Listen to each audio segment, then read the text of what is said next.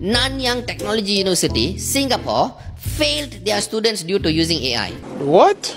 Guys, just continue using AI because that is exactly where the world is heading. Like seriously, nothing wrong with using AI except these students used AI very stupidly. 14 false citations. Here are 4 techniques to absolutely avoid this disaster. Number 1, CCAT, Citations Keyword Analysis Technique. Check the content of the literature, make sure every single parts are in the literature to avoid failing your study.